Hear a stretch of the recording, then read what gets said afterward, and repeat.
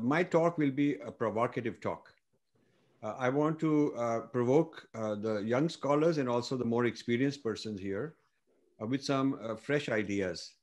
The field of literary theory, critical theory, postmodernism, all the different aspects of literary theory is being shaken up in a way that has not happened since in the last several decades, since this field emerged. And this is being shaken up by artificial intelligence. Kindly address us on the topic of postmodernism, and of his own volition, he has tried to expand the area and also talk about AI, and that's going to be kind of bonus for us. Thank you very much, sir. Malhotraji, over to you. Namaste, everybody, and thank you for inviting me. This is my first time in this conference, but you know, when I was looking through the list of papers and speakers, I was very impressed. A large number of scholars on a large number of topics across the board on postmodernism and critical theory, literary theory in general.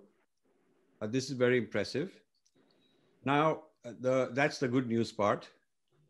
I also want to make, my talk will be a provocative talk. I want to provoke the young scholars and also the more experienced persons here with some fresh ideas. The field of literary theory, critical theory, postmodernism, all the different aspects of literary theory is being shaken up in a way that has not happened since in the last several decades, since this field emerged. And this is being shaken up by artificial intelligence. It's being shaken up in such a serious way, and yet hardly anyone in the field of postmodernism or literary theory or any of these related areas seems to be aware of this big tsunami that is coming. It's not just coming, it's not coming 30 years later or 100 years later, or it's like right now. And I will tell you what's happening. Artificial intelligence has been developing algorithms which learn on their own. They learn what you read, what you like, what you don't like. They can mimic you, so they can talk like you. Algorithms are being used to generate text. So the question is, who's deconstructing that? How do you deconstruct text when the agency is not a human agency?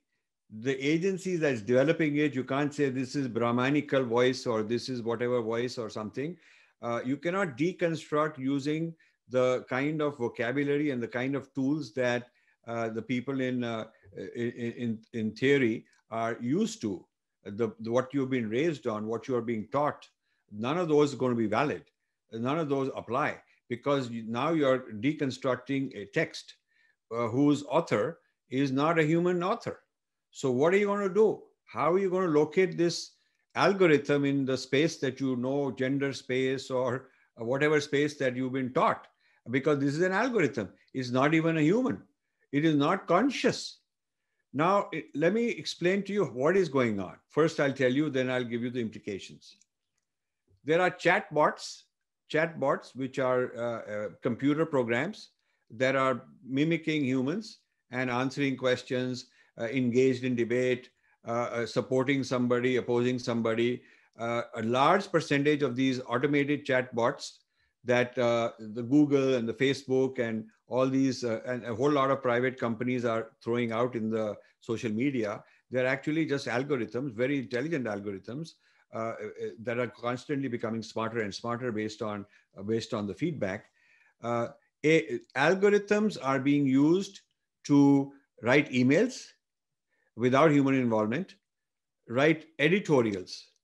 There was a competition recently where people in the AI field were invited to have their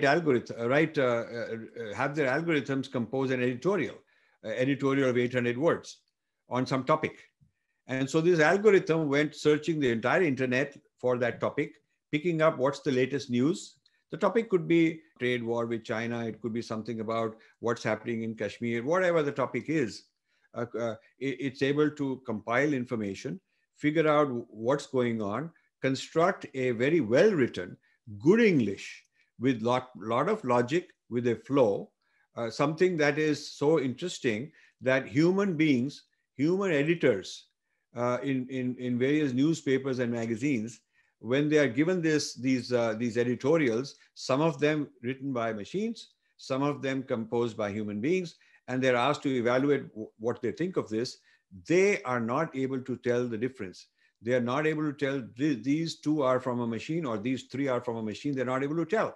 So if experts are not able to tell whether it's a man or a machine writing all this, that's pretty impressive. Algorithms are also able to compose music. Same story. There have been contests where algorithmically generated music is being seen as, hey, this is pretty good, and we can't tell the difference. Art. So you see, what is happening is algorithms are composing using natural language processing, NLP, which is a huge topic in computer science, the understanding of natural language. So how to understand human language and being able to tell the motive of a piece that you are reading. Is this motive, good, bad, left wing, right wing? Is it for, against a topic? Sentiment analysis. There's something called sentiment analysis, which looks at the sentiments. It's all algorithms evaluating millions of messages that are out there to see what is the sentiment on a given topic. What is the sentiment on the CAA issue that's going on while there are riots and there are farmers, or there are farmer riot going on somewhere? What is the sentiment on that? So the algorithms, rather than humans, are the agencies evaluating the discourse, deconstructing the discourse. Forget us deconstructing the algorithm. Right now, the algorithm is deconstructing our narratives. So these algorithms are behaving more and more like human agency in the way in the analysis of narratives, in deconstructing narratives, and in coming up with new narratives. So it's not only a participant in terms of evaluating and intervening with the discourse, but also putting its own discourse into the mix. Now, here is an interesting point. A lot of people are mixed up and muddled and confused, including some AI people, because they think that since machines are not conscious, they are not able to do these things. But let me tell you this, being conscious has nothing to do with whether it can behave and mimic in an intelligent manner. So machine intelligence and algorithmic development of discourse and intervention with discourse and a deconstruction of our human discourse has nothing to do with whether these machines are conscious or they are not conscious, and they are not going to become conscious. But still, natural language processing is a field in computer science which has advanced to the point where it's able to make algorithms behave in this manner. So the first point I want to make is algorithms have arrived as discourse participants. They'll argue with you, they'll deconstruct you, they'll block you. They have more authority than you and I have, because all these social media are being driven by algorithms. Don't think that Mark Zuckerberg is sitting there deciding what to think and who to block. It's not human beings. They've turned loose algorithms, given some general rules to these algorithms, general policies, general biases, general preferences, and the algorithms then go and implement this in a very large scale. After all, there are billions of people sending billions of messages. It is humanly impossible to manage and control all that, and yet it is being controlled. The social media discourse is being controlled with certain agendas, with certain things allowed, certain things encouraged, certain things not encouraged. If I put out a video with a certain message and I use the word Kashmir, or I use the word Modi, or any one of these, or Trump, or whether I use the word, China, whatever. I mean, there are all these algorithms. They look up what is this guy saying? Is he for this? Is he against that? And then there are rules on what will they allow, what they will not allow, who will be shadow banned, who will be blocked, who will get a warning. So the algorithms are taking over the public discourse. This is the first point that I want you to understand. And this has nothing to do with whether these algorithms are conscious or not.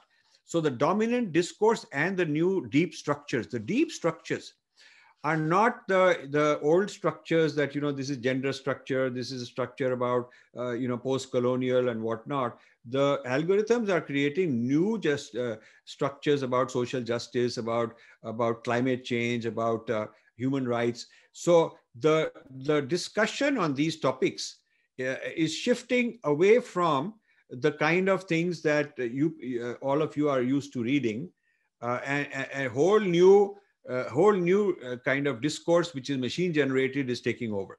This is a very important thing for the profession that all of the scholars here are in. So if you know the history, a new worldview called humanism emerged.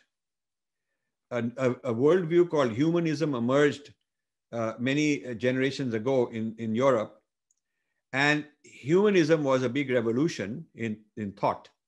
And humanism, one of the offshoots of humanism was liberalism. So what we call liberalism is an offshoot of humanism. That whole movement is based on humanism. Now, humanism itself is being attacked by AI. And I won't go into that here because that's a huge topic on its own. But in my book on AI, I've talked about all these things. I have written a recent book called Artificial Intelligence and the Future of Power. Those who are interested can, it's been out for several weeks. You can look up. And in here, I'm talking about how AI is actually defeating. AI is a product of liberalism, by the way. AI is a product of materialism, liberalism, and AI it's now threatening its own origin. It's threatening the very humanism which gave birth to it. This is a very interesting topic, which is kind of for those who want to go even deeper. Now, the elephant in the room is how do you deconstruct an algorithm? We are used to deconstructing human discourse, but how do you deconstruct an algorithm? How do you even know how this algorithm is working? How do you attribute motive to this algorithm? This is a very interesting point that you have to use. So now let's look at how do these algorithms learn? A child is trained by the environment it's being brought up in, by the kind of reading material, by the kind of narratives that the child is exposed to. A student, even a human being, keeps learning based on whatever discourse you are given. And you as postmodernists know there is no such thing as neutral. Everything has a bias because the people who generate it have a bias. So somebody may say this is the absolute grand narrative, but that's not true. That grand narrative includes in it a point of view, a particular tilt, a particular bias in it. Similarly, in the case of AI, the algorithms are not something that a programmer puts together. The algorithm learns by processing examples. It goes on processing, it goes on learning through analysis of data that constitutes a lot of examples, millions of examples. So whatever data is being fed to train the algorithm gives it the bias. So let me just tell you this. Suppose a child is raised in a Hindu Gurukulam, he'll have a certain point of view. Suppose a child is raised in a Muslim madrasa, he'll have a certain point of view, different one.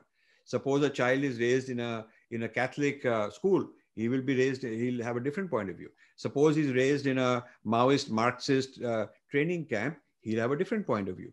Everybody knows that. So now if you take these texts and train algorithms, those algorithms will also have that point of view. If you take the entire library of discourse developed in madrasas and use that to train algorithms, they will have that point of view. That's how algorithms are.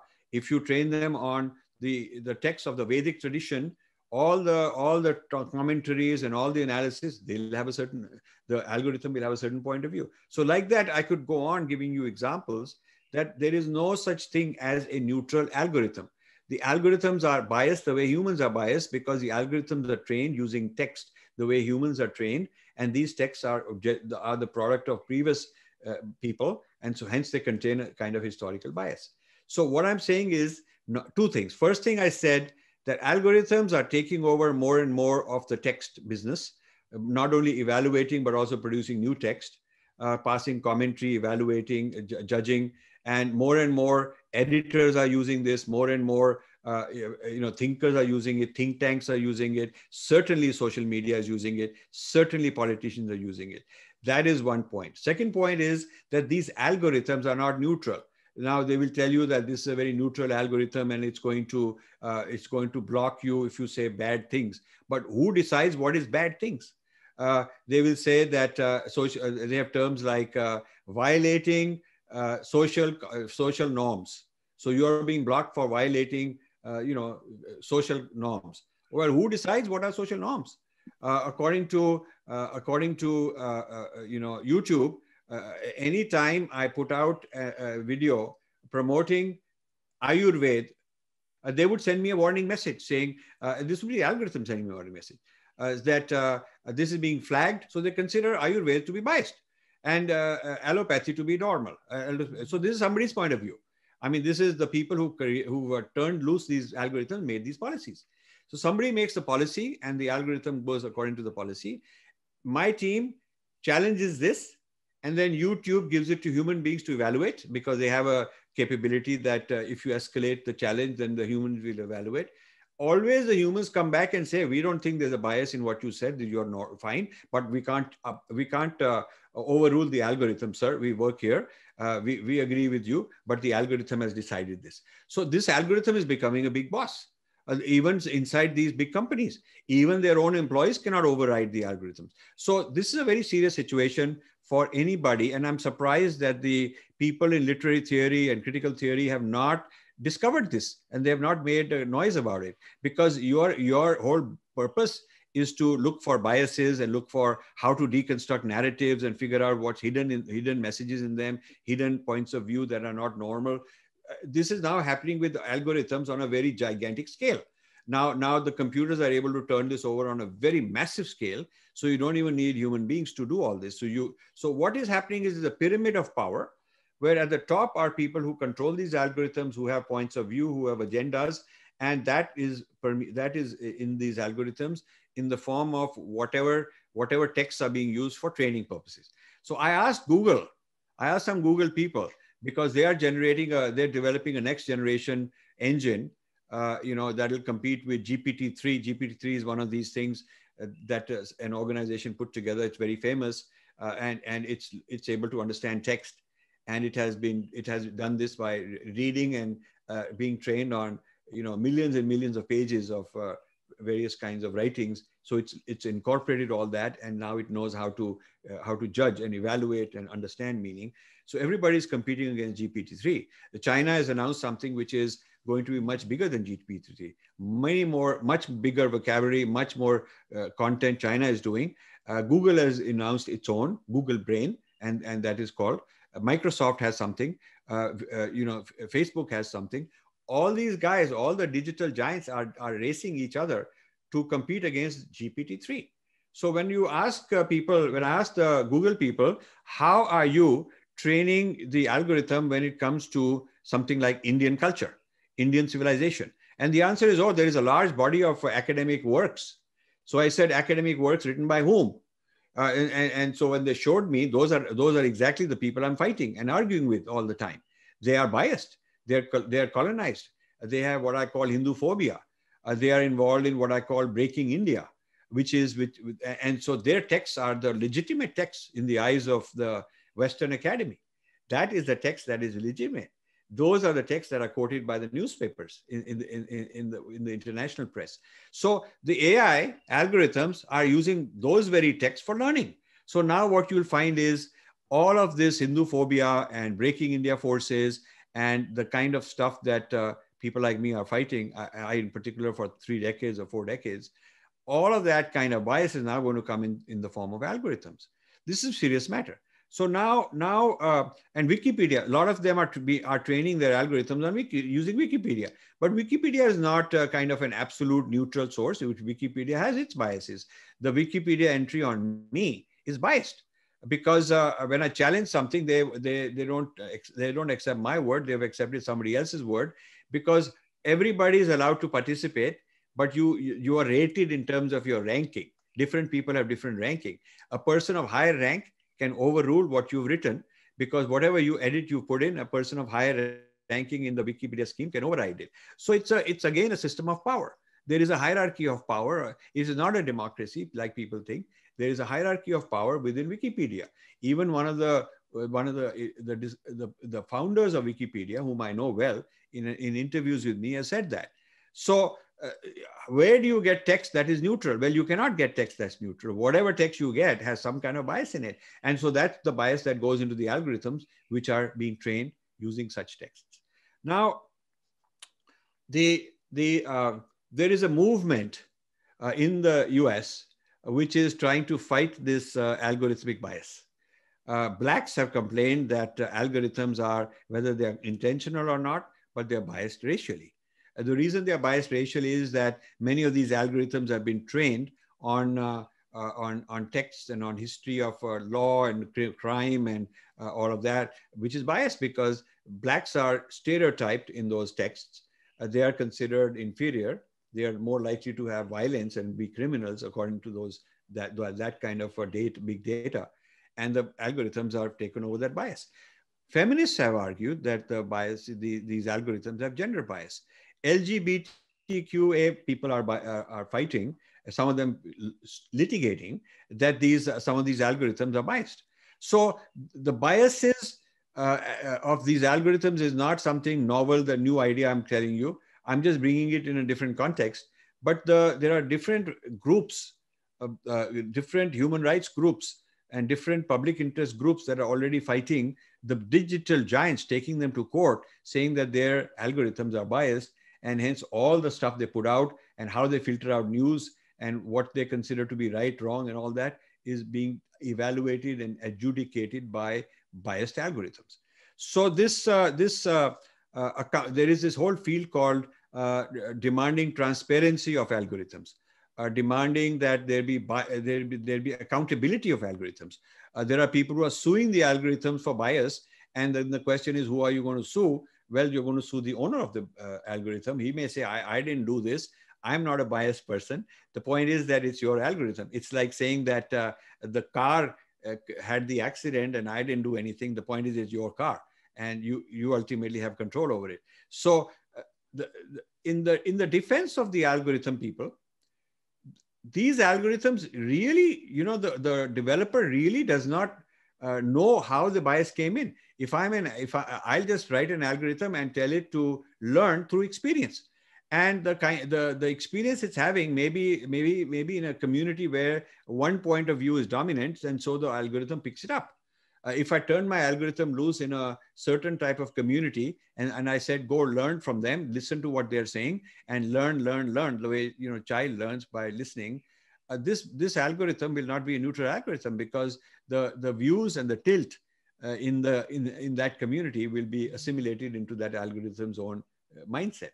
So the problem that India faces as a result of this is very unique. So far, I've told you what is generally a problem, nothing to do with India in particular. People in the United States and Europe who are at the cutting edge of AI are in dialogue. I'm part of that group, are in dialogue with people in literary theory and critical theory to see, how does it revolutionize critical theory, because it revolutionizes critical theory. What I'm now talking about is going to become very common knowledge, commonly talked about. In future conferences like this, the AI will definitely be there. I'm just ahead of this thing. I'm just giving you this, sort of, maybe we are ahead of ourselves. Maybe we are talking about things that the community of scholars ought to know but doesn't know. But what I'm telling you is the following: the AI as a voice, as a development voice in narrative and a critical voice in controlling narratives, because AI is owned by these very big giants, and these giants have a lot to say about what narrative flourishes, what narrative is blocked, which narrative is given a high rating and everybody likes it. They are controlling the narrative, and the AI is their weapon. AI is the tool, the device through which they're controlling this. So what I'm telling you is that this is in the hands of people with an agenda. This is another thing I'm telling you. I'm looking at the people who are into this digital economy, if you will, uh, and they have a point of view. They are all, whether it's a Bill Gates, whether it is the Eric Schmidt is very nationalistic American, American kind of almost right wing kind of a fervor he has. But I would say more nationalistic, beyond left or right. There are strong left wing, thinkers in this field, and they have a lot of investments in algorithms. There are strong Christian. There is a whole community called Christianity and AI, and I'm participating in that. There is a whole community called AI and Faith. The latest issue of New York Times Magazine, the article was on, on AI and God. I mean, what they're talking about is faith. How does AI interact with Islamic point of view, Christian point of view, Jewish point of view? The Vedic point of view has not been represented there. And that is where I come in. I'm trying to get in and represent a Vedic point of view, that we have a lot to say about AI and its biases. And we need a seat at the table also. But the problem I'm facing is that in India, you do not have people interested in this topic. You do not have people who even know about this topic. I mean, they're very dubious. Some people think this must be some kind of a conspiracy theory this guy is talking about. They're not taking the matter seriously. And that's a concern of mine.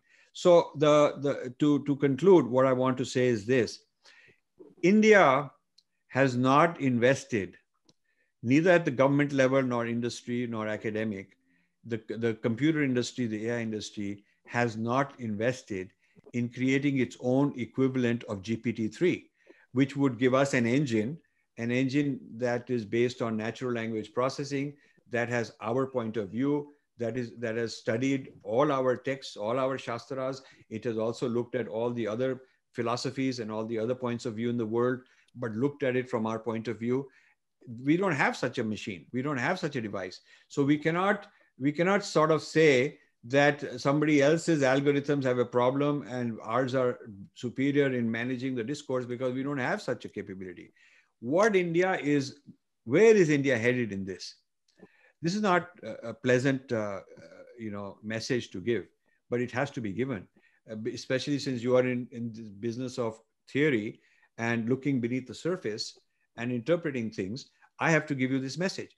And the message is this: Westerners, mainly United States, and also to some extent Europe, are perfecting these algorithms that are controlling the social media and controlling the discourse and politics and whatnot. And these algorithms that they are controlling have some biases that are very sort of Western oriented biases. You might say that these algorithms are tools of colonization. So AI is recolonizing the world intellectually. Artificial intelligence and the recolonization of the world is a big topic in my book. I have chapters on this book, so you can read it. I have chapters on the return of the East India Company, because the East India Company was a private company, like Google is a private company, and many of these are private companies, but they got huge amount of power because they understand all your secrets. They have been listening to you. They have your data. They have your private data. And the machine learning is figuring you out. It's saying that this guy is vulnerable to this. This guy has these, he likes these things, he dislikes these things, he's ideologically this way, politically that way. These are the ways that he's compromised. These are the skeletons in the closet that could be exposed to bring him down. I mean, the algorithms know a whole lot about you. You might be surprised how much the algorithms know about you. In some ways, they know even what you do unconsciously, which you may not be aware of yourself. Certainly the algorithms know more about you than your friends, relatives, even your very close people, those who are very close to you. So with algorithms able to keep track of billions of people and figure them out and manipulate them, it's a very dangerous world that we're entering. And India does not have its own investment. India does not have its own investment in anything similar to GPT-3, even though it's based on natural language processing. And natural language processing started out with the study of Panini's Sanskrit grammar. 20 years ago, 25 years ago, My friends in the Sanskrit department at JNU, the Sanskrit department, Delhi University, in Varanasi, in all these kind of places, in Pondicherry, were being flown to all the conferences on natural language processing because the computer science people wanted to learn the whole NLP field. They wanted to learn Panini and how to use that grammar to translate languages from one language to another. So the field of computer science benefited a lot from Indian thought in the early days, and then it went beyond. It went beyond on its own, and now it's pretty much free to go and keep extrapolating and expanding on its own very rapidly. So, but India has been left behind. In some Indians in an individual capacity helped all this, but they are left behind. A very, very large percentage of AI researchers in the world are Indians, but in a personal capacity. They're not doing anything for India. They're doing something for themselves. They got a job. They're doing something for themselves. They're making good money. I'm very proud of them, very happy. They have big shots all over the place. But that is not Indian intellectual property. That intellectual property belongs to Google, or it belongs to Microsoft, or it belongs to Apple, or whoever. It belongs to somebody else. It does not belong to India. So India as such, as an entity, does not have ownership of a whole lot of this kind of AI technology, and does not have its own capabilities to manage the social media and the intellectual discourse and the political discourse using algorithms as a weapon. So if we are not able to do it, we are vulnerable to other people who are doing it. So what's happening is all this technology is being imported into India, and Indians are getting colonized. So the next generation of postmodernists, people who are post-colonialists, people who are into gender studies, people who are into social justice, human rights, the next generation of such people are going to be trained by, and they are going to be taught how to use algorithms, how to evaluate algorithms. They will learn all the things that I'm telling you.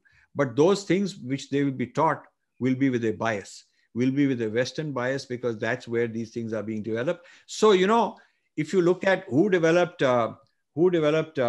post-colonial studies, where did this whole idea of Orientalism, and then post-colonial studies, and then subaltern studies, then gender studies, then postmodernism, all the what I call five waves, the 5 waves of critical theory applied to a literary theory, applied to India and Indian culture, are the 5 waves of Indology. I have written on 5 waves of Indology, written works and given lectures and all that on it. This is basically one wave of import after another. Indians are basically just regurgitating, parroting, what they read from foreign, writers, foreign thinkers. So foreigners are the theory wallas. The theory wallas in this field are foreign people. They are the ones who've come up with all these different kinds of theories that you read. And the Indians are basically data wallas. We supply case studies, we supply examples, we supply, sir, in my neighborhood, this happened, they abuse this woman, they abuse this caste wala. I'll fill it, supply it as my case study. Maybe I'll be sent on a plane ticket to somewhere in a conference. So basically, Indians in the field of literary theory and critical theory, postmodernism, post-colonial, etc., are applying Western models to Indian cases, Indian examples, Indian case studies, but we are not creating our own theories. And now with the advent of algorithms and AI, the same thing is happening. These algorithms with their biases are being brought into India, and Indians are absorbing them and simulating them.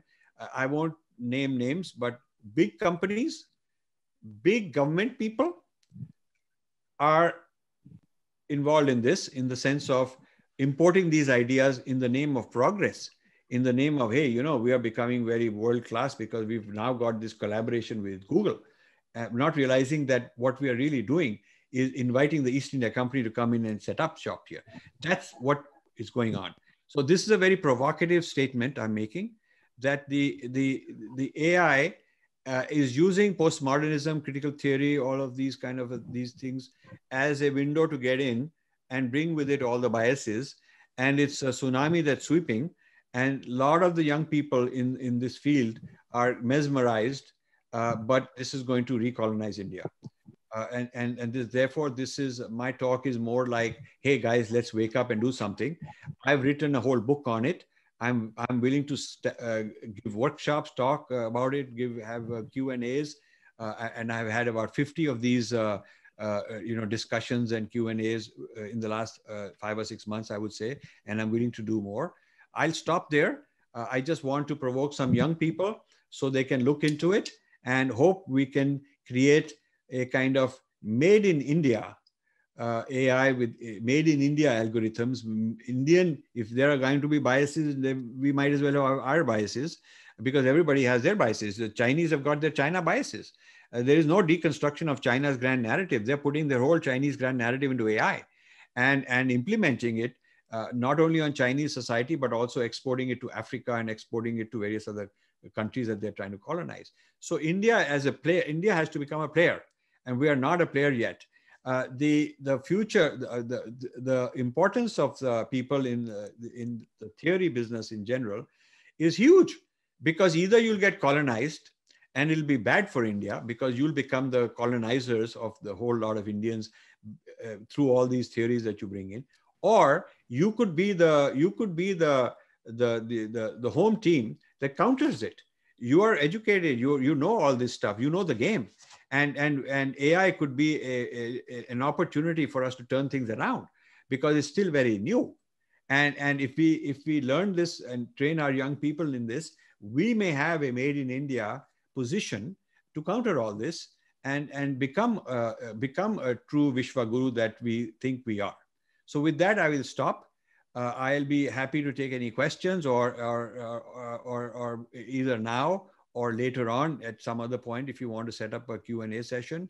And I want to thank the university. You are a great university. The mere fact that you are having conferences on very broad, big topics like this, provocative topics like this, is a good sign. And I'm glad I got this opportunity to speak to especially your young people. Thank you very much. Thank you very much, Dr. Rajiv Malhotra. My name is Raj Kumar. I'm the Vice Chancellor of OP Jindal Global University. It is indeed a proud privilege for me to listen to most of what you said. And I also want to take this moment to invite all of you to the 7th JGU International Literary Conference on Postmodernism, Time for Reappraisal, organized by the English Literary Society of OP Jindal Global University. I appreciate the presence of Professor Dr. Kapil Kapoor, Chairman of the Indian Institute of Advanced Studies. And of course, we heard Mr. Malhotra, founder of the Infinity Foundation, United States. I am a lawyer and a law professor by training. Most of my educational training has been in the field of law. And of course, for the last 11 years, since the very founding of this university, I have been the Vice Chancellor of this university. And what I can say from what I heard, but also the larger thematic framework of this conference, is the importance of dialogue and discourse on these issues that Mr. Malhotra had spoken about. I think it is only fair to say that the kind of discussions and debates that ought to happen in universities need to be promoted and promoted more vigorously. I want to take this moment to compliment the work of Dr. Batra as well as Dr. Gopal Nayak and other members of the English Literary Society for taking this effort to organize the International Literary Conference. It's grown from strength to strength. The university itself is only 11 years old, and to have the 7th JGU International Literary Conference speaks volumes about the passion, the commitment, and the dedication of our faculty and staff in this regard. I also want to mention that it is my proud privilege to formally inaugurate the conference. I know that I got delayed because of another event. We have just been in the process of having the World University Summit for the last 3 days, which itself has witnessed over 150 thought leaders, over 100 vice chancellors and presidents and rectors of universities around the world, from 25 plus countries in 6 different continents. It was inaugurated by the Honorable Vice President of India and the Union Education Minister, as well as the chairman of the University Grants Commission. And we've had intense debates and discussions on a range of issues that are affecting the future of universities in the world. The kind of speakers that have come together and the thematic sessions that are being held in the next few days will provide immense food for thought, but also will end up becoming a repository of knowledge and perspectives that will be useful not only for researchers and faculty members, but also for students to be able to have a better understanding and appreciation of the impact of these issues in the future. With those words, I once again want to extend a warm welcome to all of you who are present and are indeed participating in the 7th JGU International Literary Conference. I deem it a great pleasure to declare the conference open and to wish the conference and the people and the proceedings every success. Thank you. Throw questions, shoot questions at me. Now you can please relate the questions. Yeah, especially questions that are difficult questions. I love to answer those. Sure. Right, the difficult ones Can first. I ask? No, the first one, please. Yes. Would you like to ask yourself? Yes, sir. I have a question for sir. Sir, as you said that artificial intelligence is kind of colonizing the third world. After colonization, there started decolonization, and after decolonization, we experienced the third world experienced neocolonization. Neocolonization here, I mean, kind of cultural colonization, culture of colonizing through economy, colonizing through lifestyle. And that is neocolonization. Can we call artificial intelligence as one part of neocolonization in the third world from the Western part?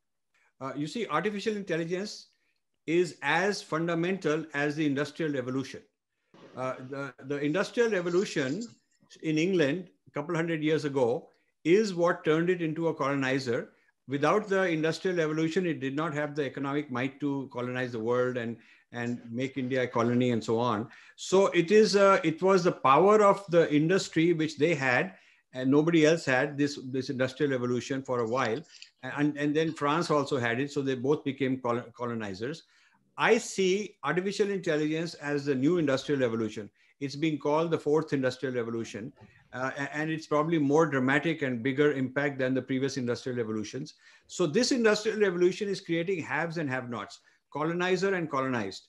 It's going to decide who are the very rich, super rich people and who are the very poor people. There is more poor people than ever before, and the amount of equity, amount of income and wealth owned by the bottom 50% as a percentage of total world wealth is lower than before. And the amount of wealth owned by the top 1% is more than ever before. So, you know, the big gap and the polarization is happening worse than ever before. So it is not unfair to say that this is the return of the East India Company. This is the return, and there are a lot of zamindars in India. I call them zamindars. In my book, I call them zamindars. They are the zamindars who are bringing all this new stuff, the new East India companies, which are these AI-oriented kind of people.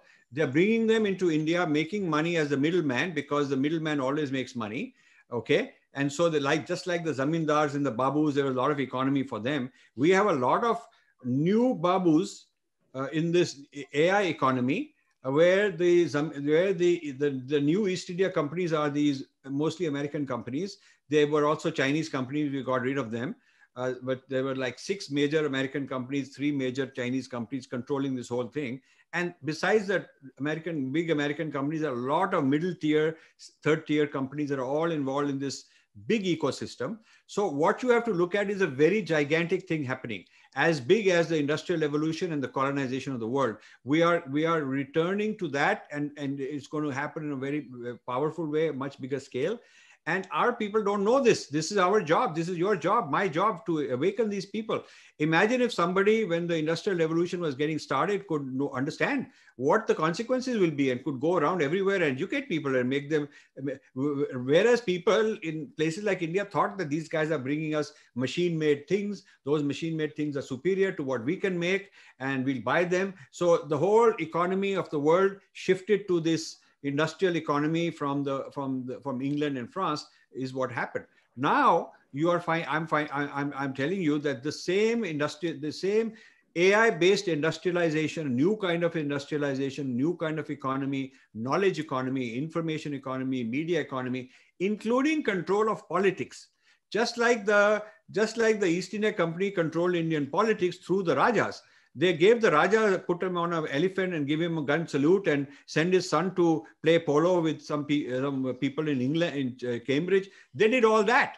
And the same thing is happening now. They've taken Indians to incorporated Indians into their system. Some of these Indians are CEO here, CEO there. So we feel very proud that we must be safe because our Indian bhai is sitting there head of Google or head of Microsoft. But he's actually an individual employee who become very rich on his own. There's nothing wrong with that. But don't think that he's working for us. He's working for his employer.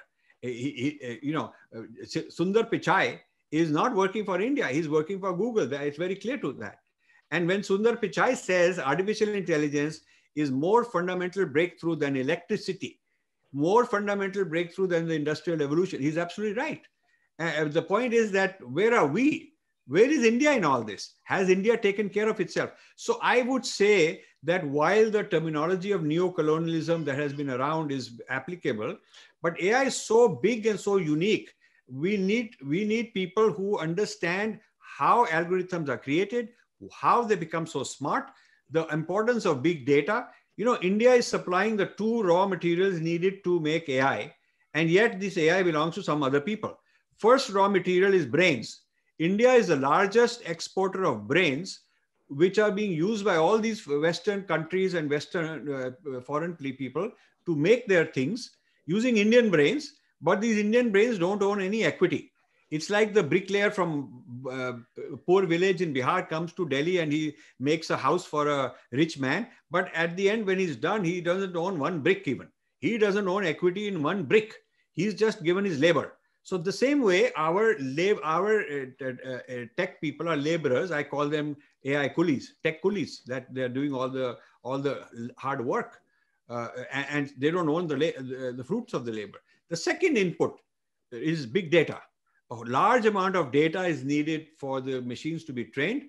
And India is a very large source of diversity and hence a very large source of big data. But we have not used our own big data for our own technology. We do not own the intellectual property that can be made by combining our brains and our data. We're exporting the brains and we are giving away for free the data. This is what's happening right now. And Niti Aayog is not taking care of our situation. Niti Aayog invites Google and McKinsey and these kind of people to develop their strategy because they're not able to develop their own strategy. So because they haven't studied these issues deep enough, and I've given away copies of my book. I've talked to these people. I've encouraged them. I want them to come out and have Q&A and discussions. They're not interested because they want to just ignore all this. And they are so closely aligned with the contemporary East India Company equivalent. It's quite scary. So I'm glad that you raised this question. Thank you, sir. Thank you very much. It is much clear to me. It is very clear. There's another question coming up from Professor C.R.V. Rao, former Vice Chancellor. And Rao sir, may I ask you to kindly unmute yourself and ask your question? Thank you, Dr. Rajiv Malhotra, for an excellent lecture, very illustrative, very profound in its thought content, and very right in its approach that Indian cultural systems should be taken into account in the creation of an artificial intelligence that informs people, that develops a public discourse for the benefit of society. But then my question is this: is there a unified concept of Indian culture that can form the nexus for the creation of an algorithm for artificial intelligence? Does it not, therefore, in the absence of a unified concept of Indian culture, would it not lead to the creation of a public discourse based on, again, a certain kind of colonized perspective within the nation? You know, you are so brilliant. You are so absolutely right on. My theme has always been we need an Indian grand narrative. We need an Indian ecosystem in which we can accommodate all the communities of India. We can accommodate the Muslims, the Christians, the people who are atheists, Hindu people, Sikhs, Buddhists, all the different diversity, languages, North, South, whatever. We need an Indian grand narrative, and I've tried very hard to develop my own ideas in this regard, to get other people involved, to get government, Ministry of Culture involved, did not succeed. Get some gurus involved, did not succeed.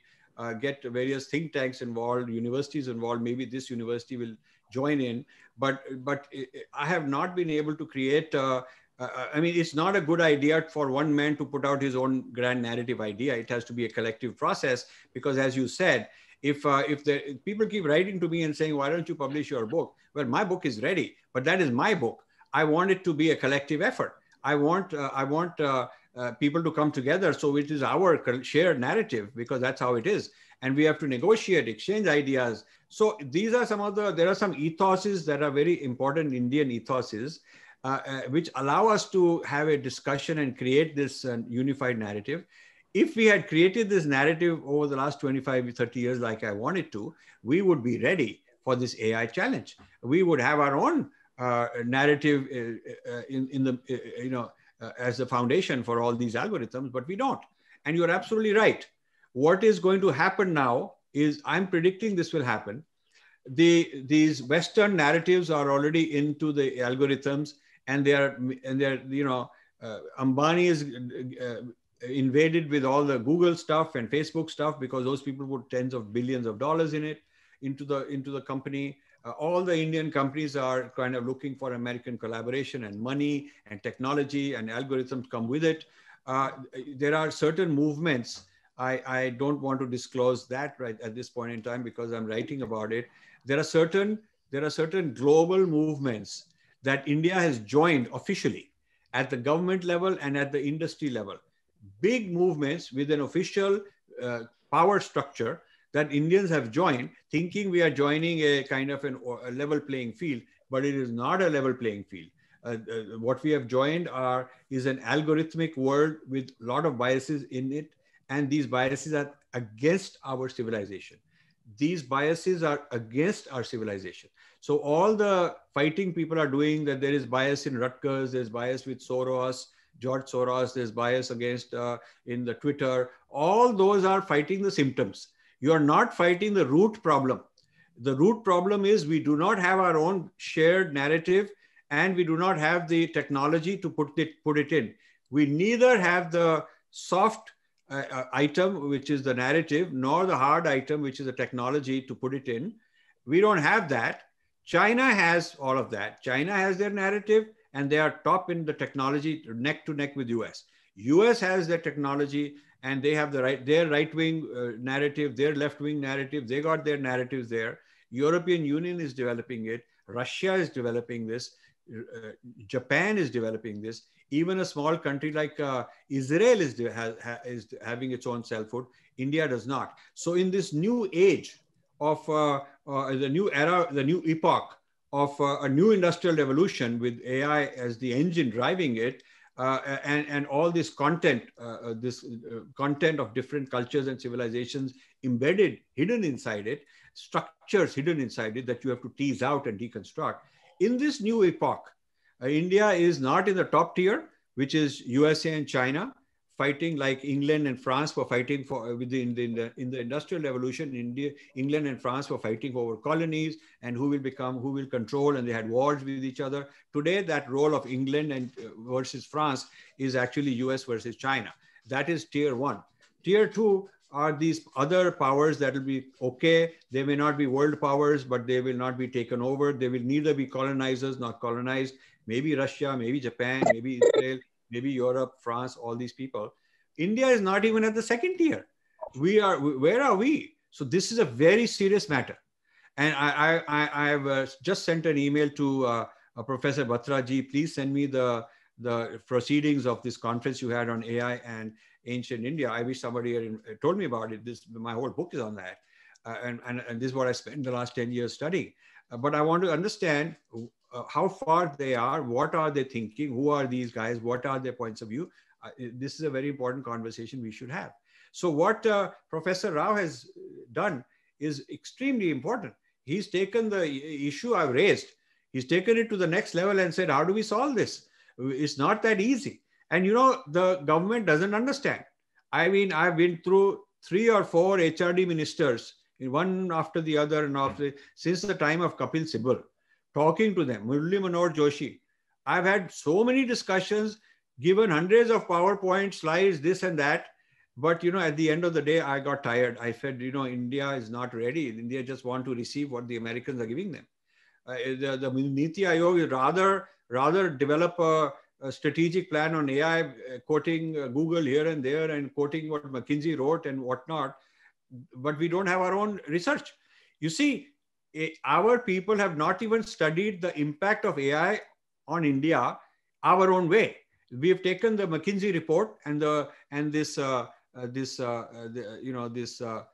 World Economic Forum report and some report from Oxford economics, and we've taken reports from Harvard and some from Ernst and Young and these kind of people. Their reports we've taken and we've quoted from those reports.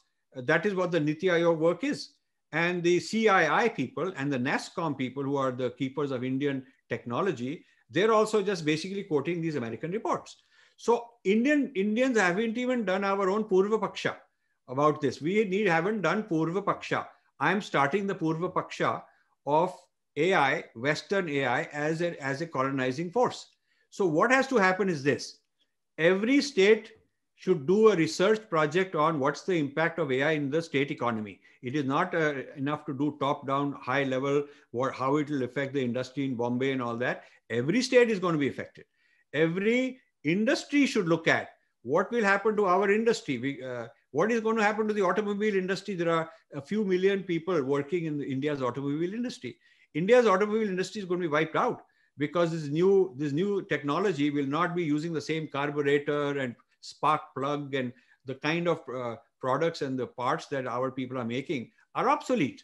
It's a matter of time where this kind of economy is going to squeeze and a lot of people will lose their jobs. So, you know, we are sleeping. The leaders who ought to be keeping up at night, worrying about it, thinking about it, are not doing their job. And that is something I'm glad that Dr. Rao mentioned.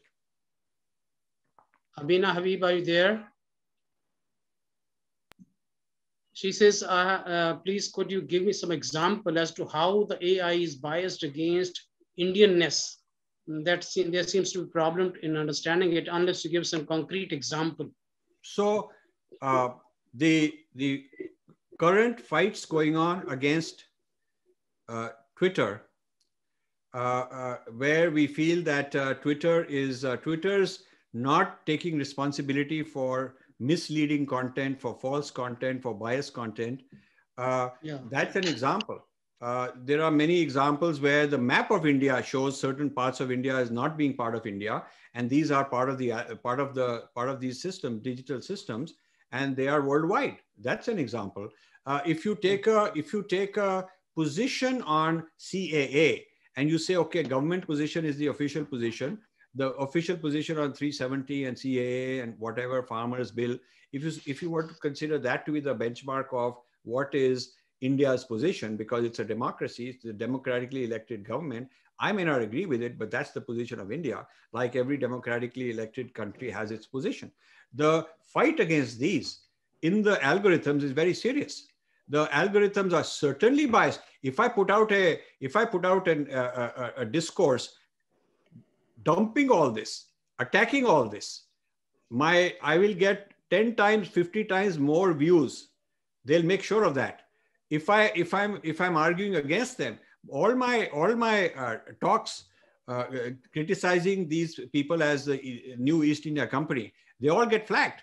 So I'm an example. my videos are an example. I have a large amount of instances where I'm being notified that you better stop this and you better change that. And we argue. And sometimes we convince the human beings that this algorithm is biased. The human beings working at Google often agree with us and disagree with their own algorithm, but the algorithm they are not able to override because that requires a very high level person. So the algorithmic bias on what is the nature of caste? Is caste a Hindu problem? Is caste a historical problem? Is it a cultural issue? Is it a more modern issue? Did it emerge from the Vedic times or did it emerge as a result of historical events that happened later? That's a point of discussion. But the position taken by these algorithms is not something that a lot of people in India would support. The positions taken in these algorithms have come from Western Indologists. It's people sitting in Harvard and Chicago and Berkeley who are close to whose papers and whose research work feeds the training of these algorithms. So the algorithmic bias against Indian culture is huge. It's if you are on social media, you will see these fights every single day. Why is a person who is saying I'm a proud Hindu considered chauvinist, saffron, just for being a proud Hindu? Whereas a person who says I'm a proud Christian, the algorithms don't flag him because Joe Biden is a proud Christian and so is Trump. I mean, they're Democrats and Republicans, whichever side you go, they've never denied their faith. They don't have to deny their faith to be legitimate. To be secular, they don't have to say I'm against the majority religion of this country. Nobody would survive in the United States politically if he took that position. But in India, it is required. So this kind of what is politically correct, what is going to be, what is the definition of human rights? Who decides human rights? I mean, all the fights that are going on against amnesty, that is part of this whole thing. The views of certain international agencies, certain international think tanks, certain governments, certain media and social media, those are the views that are very dominant on Indian culture. I mean, this is the reason people are saying, why don't we have a proper NCRT books? And why is Indian history so biased? I mean, that all of that is part of what I'm talking about. AI merely is a force multiplier. AI is a force multiplier. AI does not create new biases. Whatever biases exist, it amplifies them. So if there are gender biases, it will amplify them. If there are biases against blacks, it will amplify them. So whatever the bias wars, the discourse wars are going on in India right now, AI is basically amplifying that. So since the AI is owned and controlled by people on one side and not people on the other side, that is where the bias comes from. There's a question from Dr. Rashmi Bajaj. I invite her to put her question here. Dr. Rashmi, are you there? Yes. Good evening, everybody here. Wonderful conference, great beginning with Rajiv Malhotraji's address to all of us. Yes, this artificial intelligence and then, the Indian scholarship. The big problem here is that very little native Indian or the Indian scholarship as such exists. Whatever exists and whatever is famous or reputed or has international reputation, that is all leftist only. In that case, what scope do you see for Indian scholarship to make or create a space in artificial intelligence? Because anything Hindu, anything Vedic is such a big, that is such a big allergic thing, that is such an anathema, then what scope you think there is for creating that kind of space for Vedic or say something really intrinsically Indian? Very, very important question. So artificial intelligence it can finish us off and we can be dead because of it's like we are fighting with bows and arrows and somebody's got cannons. Babur brought cannons to India on the land for the first time. There were never cannons before. And that began a whole, it started a whole epoch in Indian history because somebody else owned the weapons. We did not own the weapons. And the Portuguese brought them the Europeans brought these cannons on ships for the first time. So the land and the sea route to bring cannons into India, into South Asia, happened with foreigners doing it. And we did not control these things. We had the metallurgy, we had all the technology, we didn't put it together ourselves. So you see, that's what's happening with AI. And that'll be a very big devastation for India. However, India can also be the person, if we start developing this cannon before Babur comes and brings it, and we develop our cannon, then it will be the other way around. And there is no reason we cannot develop this cannon. We got the manpower who are brilliant people. We got the big data. We don't have the hardware. India does not have the semiconductors. The semiconductor industry is gigantically, is galloping ahead because AI gobbles up a lot of hardware and speed and quantum computing. So, there are multiple technologies that are needed to fight this race, and a lot of money is needed, a lot of brains are needed. So if India were to create a pro-India algorithmic AI system and teach it to our teachers, school teachers, teach Indian history through these algorithms, the Indian education system should be automated with all of this stuff, and universities teaching courses using our machine learning, our algorithms with our point of view, then then we'll be not only countering it, we'll be actually on the offensive. India should have something like a GPT-3. Look up what GPT-3 is, and there are equivalents. There is Google Brain. There's China has started something they announced in the last couple of months, which is even bigger than all this. India should have something of that kind, okay? And in that, think of it like a super brain, AI kind of a brain. And in that, you put in the content, our content. I don't mind if we put in left-wing content, right-wing content, but it should be Indian.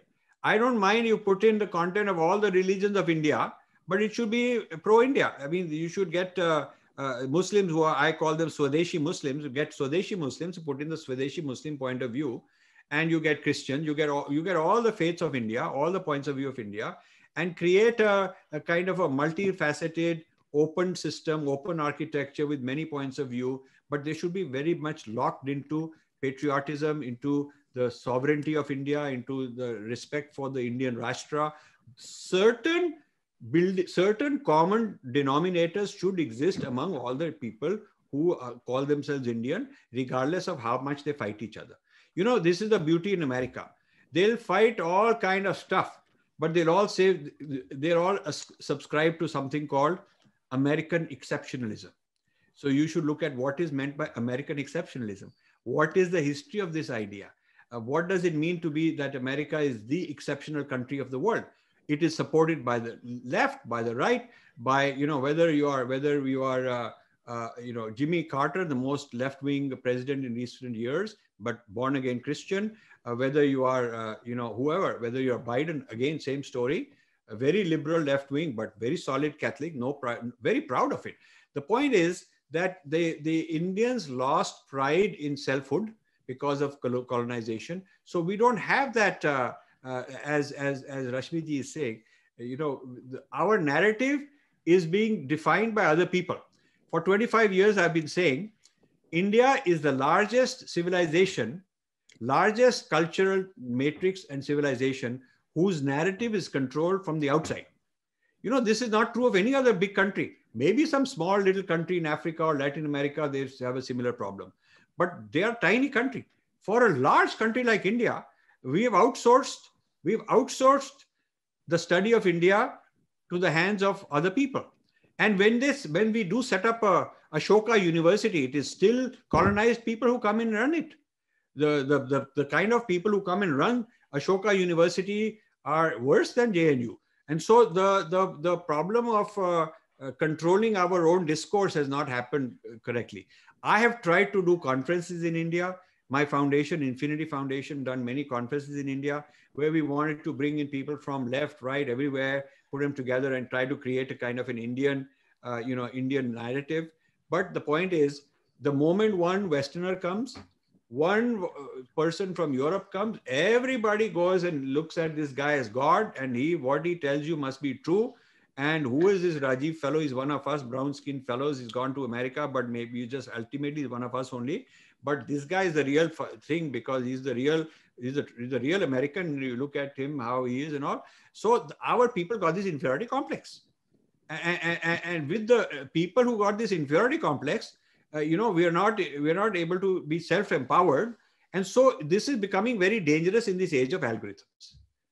As the problem has been there and our people understand it, there's a lot of fight going on about this, but now the algorithms take it to a new level.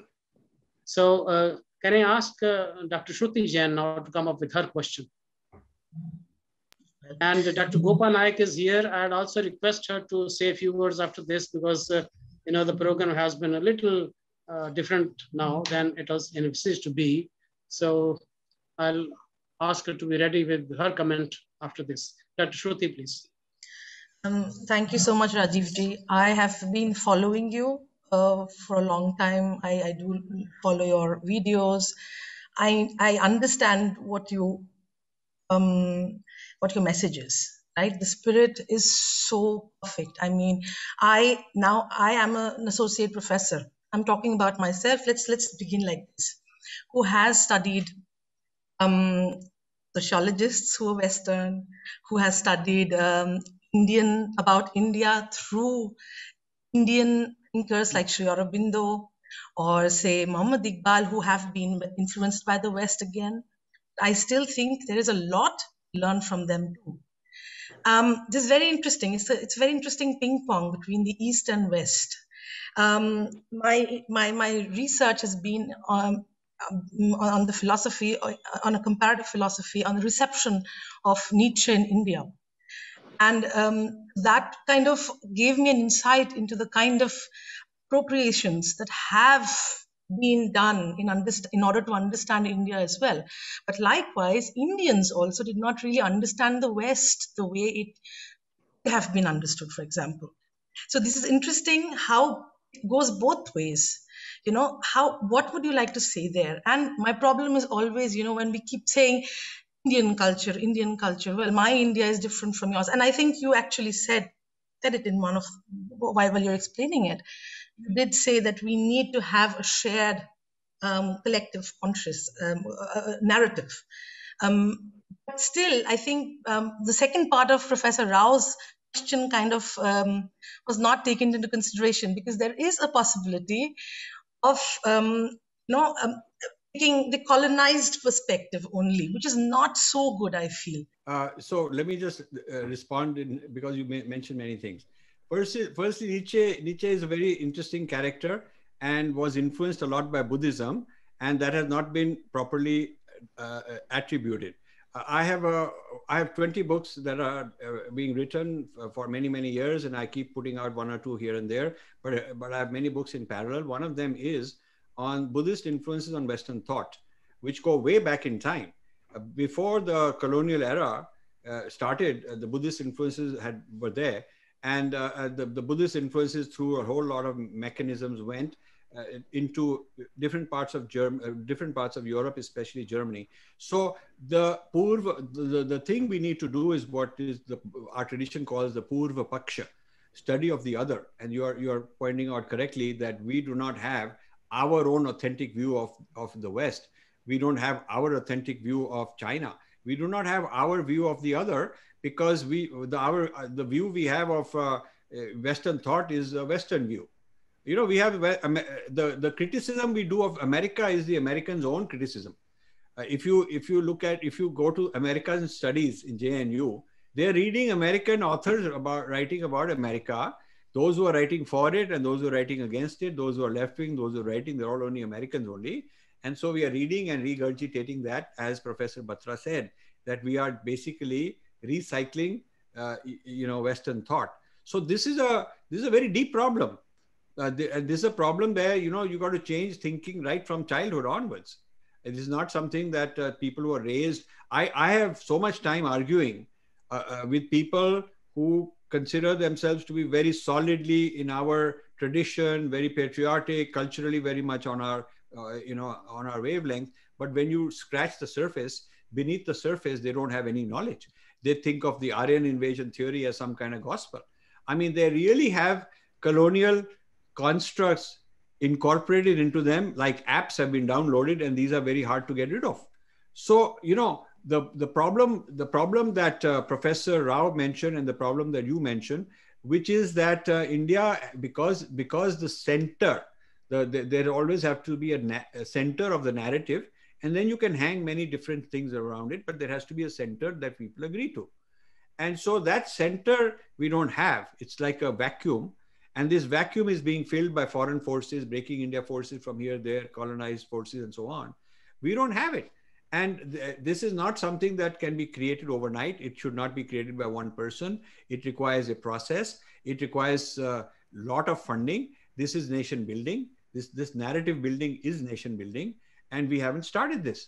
The nation building that was started by Gandhi and continued by the Congress Party had a lot of good things in it, tremendous amount of good things in it.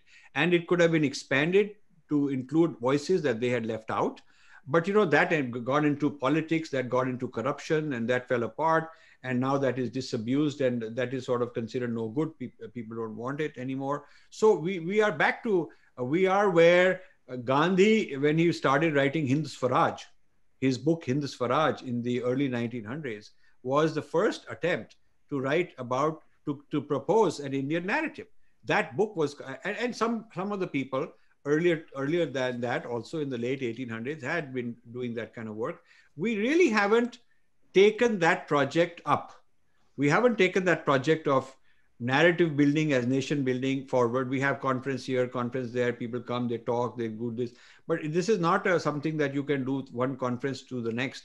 You need a permanent organization, you need a permanent think tank, you need scholars who are very seriously committed to it. And I'm sorry to say, we just don't have it. And you know, I tried my best when I was a young guy. I gave up everything to try and build it. And now I'm 70 plus. I'm not going to start anything new at this stage. I'm not going to fight go around begging people to, you know, give support and all that. I've done my bit. And there are lots of people like you who've been influenced, and now it's for you to take it forward. So I have to say, basically, Shruti ji, the answer to these questions has to come from people like you, because I've done what I could. And I can tell you what has not worked in India. There are too many camps, too many people who are looking for political success for the next election. They're just looking for the next election. And what can you do to get me votes and make me win in the next election? Please tell me that. Otherwise, I have no time for you. That sort of mentality is there. And India as such, the Rashtra as such is not being looked after. You know, there's a difference between Rashtra and Rajya in the Rig Veda, in all the Vedas. And the Rashtrapati is not supposed to be political, not supposed to be Rajyapati. Rajya is a political governance. It's in the service of the Rashtra. But the Rashtra is a very strong, long-term, you know, vision. It's a grand narrative. The Rashtra is a grand narrative.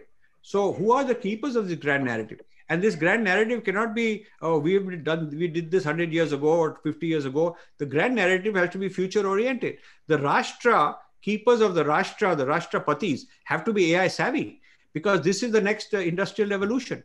So this kind of discourse and stuff that I'm talking about should be embraced at the highest levels. But not only I didn't get any calls or anybody wanting to listen to this, even me knocking at the door, one door after another, people are very polite. They'll give you tea, they'll invite you to dinner, they listen to you. They're very, very nice and hospitable, courteous. But at the end of the day, they're not doing anything.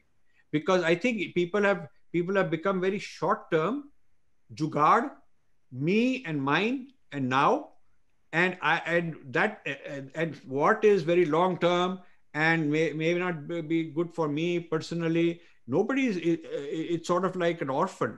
That is, so India's real selfhood, sovereignty, intellectual discourse is not in a secure position right now. And this is the matter of concern I have. Thank you, sir. Violeta from Russia also actually echoes your words when she says that Russia has its own narrative. It has some kind of exceptionalism kind of thing, but then it is not like America. and there's too much of difference of opinion here also. Now, Violeta, are you there? Would you like to say it yourself? Talking over? Yeah, please come on, yes. Yeah, sure.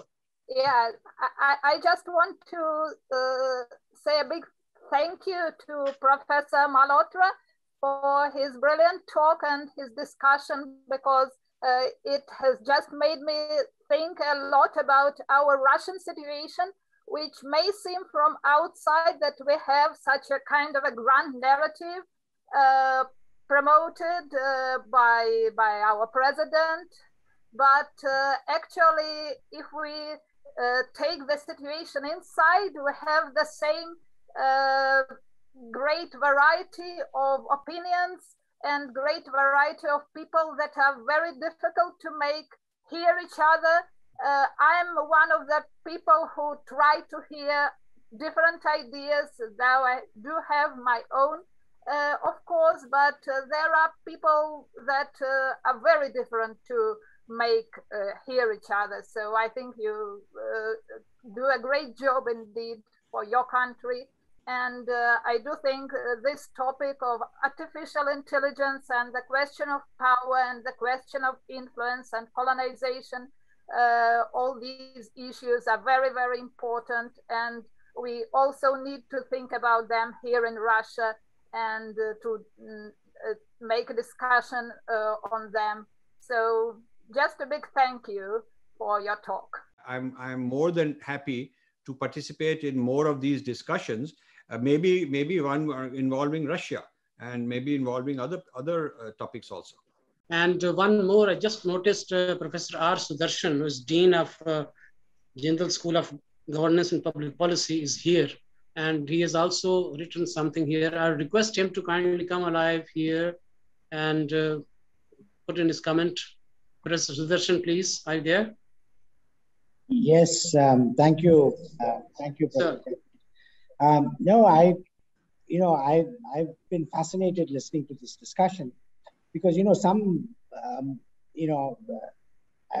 the last week of May, the UN system in India and the School of Government and Public Policy, where I'm the dean, we organized a conference on the ethics of artificial intelligence. And the motivation for this was that everything that's been done by way of regulating artificial intelligence, concerns about privacy and humanity and self-worth and all of that have all been influenced by a narrow spectrum of Western philosophy, largely utilitarian, the greatest good of the greatest number, not differentiating between what is the right thing to do and what is good for business, right?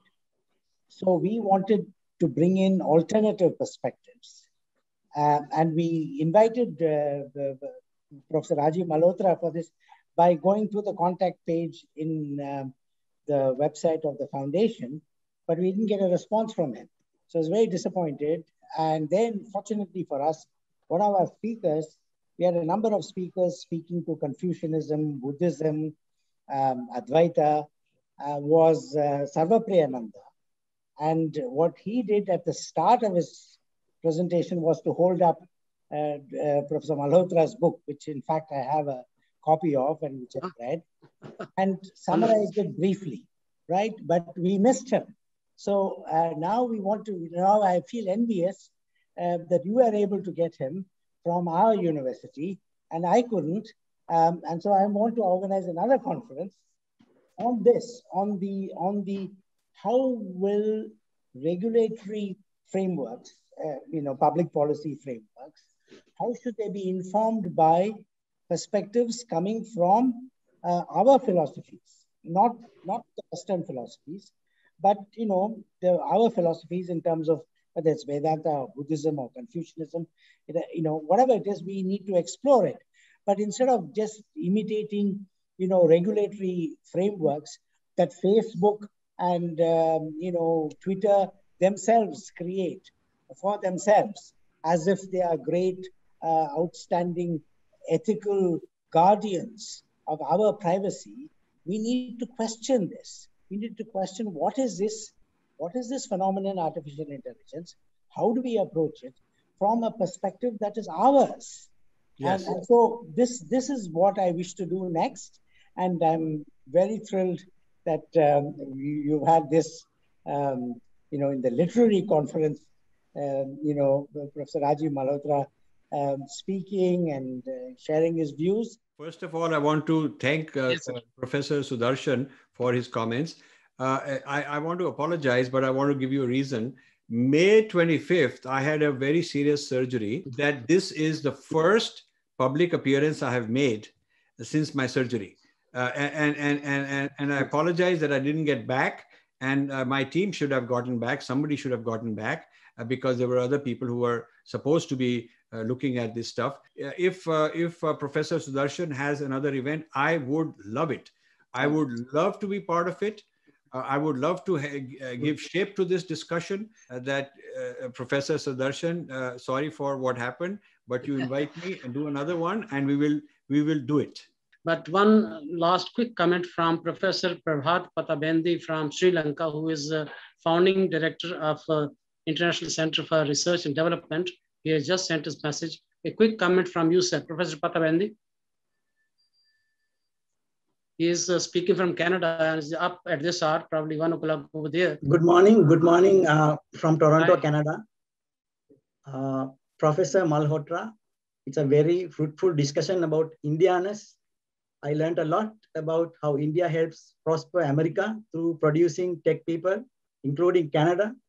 Last week, Indian Foreign Ministry has requested Global Affairs Canada to clear visa issues for 33,000 Indian students to come to Canada. So it's Canada's gain. And your people, you say Mother India. But it seems to me, after hearing your discussions, now for Indians, America is great. That's my conclusion. Like, for America is great for Indians now. That's America's gain. India is losing.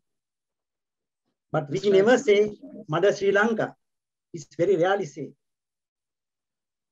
Yeah. But you people say Mother India. But now it's America is great for you guys. So it's very Look, Mother India does not mean that that we cannot learn from others, because the tradition of Purva Paksha is meant for that. The tradition of Purva Paksha says you understand others, including those you don't disagree, that you don't agree with. You study them, you learn them, you get to know them as well as they know themselves, maybe even better. And then you pick up the good things that you can and incorporate them. In fact, Indians were very good at that. Adi Shankara debate with Buddhists and debate with the different kind of traditions. He picked up a lot of arguments and logic. There is a lot of interaction, cross flow between the Buddhist, Madhyamik Buddhism and Vedantins. They're learning from each other. And then the different systems of Vedanta debating each other, disagreeing, but also picking up ideas, learning from each other.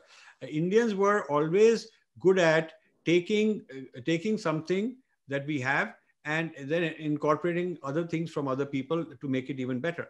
If you look at the civil engineering and the technology in the Indus Saraswati civilization, it is not static. It's constantly learning. So Indians are not static people, and therefore to learn from the greatness of America, America has got greatness in it. America has got horrible things in it. America has got all of these things. China has got some great things we can learn from. China has got some horrible things. So I would say that we should not become insulated from the rest of the world. We should not become in arrogance, become like, okay, we have nothing to gain. Why do we want to talk to you? We should be like China in the sense, as far as US is concerned, US relations are concerned.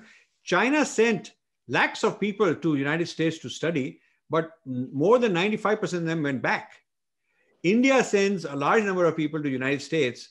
Most of them don't come back. There's that difference. China picked up all this knowledge. They in fact stole a lot of technology. They sent their, I'm not suggesting that, but they send their people to go infiltrate every kind of organization, get jobs, learn, and bring the secrets back. And so the Chinese said, why not learn from these Americans? Whatever they've done, good stuff they've done, we'll pick it up. So the whole manufacturing system, the whole system of artificial intelligence they've learned from America, the machine learning, quantum computing they've learned, semiconductors they've learned, they have, so their idea is that, yes, we will learn the greatness of America, bring it back and make it Chinese. We've not done that. We have basically sold out. Our people said, okay, go to America, study, live there, just send us your money. Just send us your repatriation. The Ministry of, looking at PIOs and all that, all it cares about how they measure success is how much repatriation we're getting. So I would say Mother India should engage America. It should engage Russia. It should engage China. It should engage Europe, Canada, all of that. But it should engage with people who have been trained, who have been indoctrinated. So when these people go, they're not sort of lost. They're not looking for, they're not in awe. I mean, they should hold their ground as people of a great civilization, and yet be able to engage and deal with and debate with the other side. So the appreciation of American greatness is not a bad thing, because there are great qualities. But that should not be, it's not a zero-sum game. It should not be at the cost of feeling inferior and lack of confidence and inferiority complex. It should not be like that. So that's the way I look at it. Thank you very much, sir. It was wonderful listening to you. And you combine in yourself, the latest in scientific knowledge around the world with the classical and ancient best kind of knowledge that we have in India. So may I now call upon Professor Gopanayak to thank formally our chief guest. Professor Gopanayak, please. Good evening, everyone, and thank you, Rajiv ji, for coming here. In fact, when I heard that you are coming, I mean, my joy knew no bounds. And I agree with Professor Sudarshan that the discussion with you is going to be very fruitful for the university, because we are a university which believes in bringing in this, and Professor Sudarshan is kind of pioneered this when bringing in the linguistic plurality and the whatever you call, whether it's religious harmony. And with relation to the Dr. Pravnath's question, Rajiv ji has always believed that Vasudhaiva Kutumbakam is the attitude. We are not averse to foreigners, but we want our place on the table. That's what the Indians want. And perhaps Rajiv ji has been fighting for this. And that is perhaps lacking in India, because we give place to many ideas. And when I give place to many ideas, I somehow get muddled up in myself that what is me? So I think our education system has to, and this goes to Shruti's question also, like, do I want to become a Biswaguru? Before becoming a Biswaguru, perhaps I have to know where I'm coming from. What do I stand for? And that's very, very important. And Rajiv ji has been fighting his whole life for this. And being a computer scientist and a technological person, he is kind of given a very scientific spin to all our heritage, cultural heritage, which has been kind of kept as a baggage, cultural baggage to all modern educated people. But now I think Indians are waking up to that realization, and it's perhaps not only a person like Rajiv ji or somebody. I mean, I have grown up with a father who went to Harvard, and he had done his research in Adityaism, and Wendy Doniger's guide is my father's guide also. So, I mean, I have grown up with those things, and I took it for granted that this comes naturally. But unfortunately, like Professor Sudarshan says, we need to teach our younger generation what we are as Indians are, what do we represent. And Rajiv ji, my only request to you is that you are doing a great job, but perhaps we need to do something which can inspire our young our younger generation to take up this issue of identity. What is Indian identity? Indian identity is not necessarily a Hindu identity or as such. And I saw a question, somebody asking, do you agree with the Prime Minister Modi and other things? And here also, I want to take up what you cited about Biden. When Biden was taking his oath as the President of America, he had such a big, the Holy Bible in front of him. Nobody questioned that. And in India, if you do that, I think every opposition party will. And perhaps this is because we are ourselves not sure about where we are coming from. What is our heritage? What do we stand for? You know, and if anyone does that, he's either branded as right or left or whatever, but there is something in between. Indians are not only right or not only left. We have amalgamated all the diverse, forces that shape us. And I think we are very thankful, Rajivji, for sparing such time and making this venue your first public appearance after your thing. And we hope that we will see you for many more conversations. And really gratitude from all of us at this university. Thank you. Thank you. And just one addition to what you said, Biden's Bible very proudly he calls it, this is my family Bible. In other words, it's like saying, ki mere family, this is my family Rig Veda. This has been passed down generation to generation. It's now very old. And this is who I am. So imagine it's not just some Bible book he bought from Amazon the day before. This is a family Bible. This is a very sacred Bible.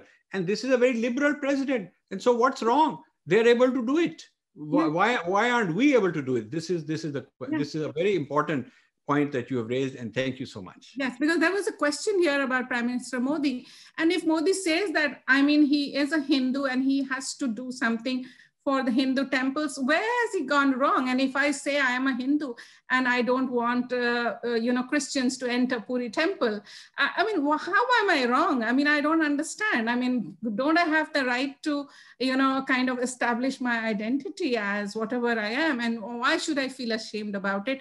I think that's the fundamental question every Indian has to ask himself or herself, that what is my identity? Where do I place myself among all the diverse forces? It's not about fighting with each other, but finding a common ground. And that's what perhaps youngsters have to realize and take the nation ahead. In the Mormon temple in Salt Lake City in Utah, which is the main temple, people who are not members are not allowed. I mean, this is true in many places. The church has a membership system. You actually have to join, like you're joining a country club or some kind of a club. You join a member, pay a membership fee. They have a database of who are the members of this church. And there are certain privileges that members are allowed, non-members are not allowed. So this business that if you're not a participant in this faith, you're not allowed in a sacred space, what is wrong with it? Because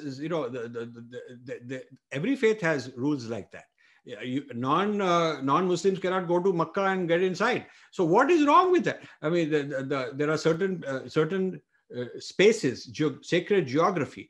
There is certain thing called sacred geography, where certain sites and certain locations, there has to be a protocol who gets in, with what kind of food he's eaten, what kind of clothes, he's got to take his shoes off, whatever, what is in his mind, what is his point of view. All of that has to be aligned with what the purpose of this place is. This is true for every religion, every faith. Native Americans had sacred grounds where it would be considered sacrilegious for a person who's not bona fide to come and mess around and so this is, Indians need to understand international traditions. We need to do Purv Paksha on other people. Rather than getting defensive, you should be able to put all the stuff out on the table and say how many mosques there are, how many synagogues there are, how many churches there are, all kind of establishments where only certain members are allowed. And this is not something to be apologetic for. So I'm glad you're raising all this. Yes, yes. And I'm so thankful that this conference, Dr. Batra has given us a platform to discuss all these issues. And thank you once again, with all my sincere gratitude for Rajivji for coming here and addressing us. Thank you. Thank you so much, Professor Gopa Nayak. She is Director of Global Language Center here. And thank you so much, Rajivji, and everybody here, Professor Pata Bendi, Professor Sudarshan. And with this, we'll conclude this session. And tomorrow we meet at 10 o'clock sharp for the second day of this conference. So thank you very much.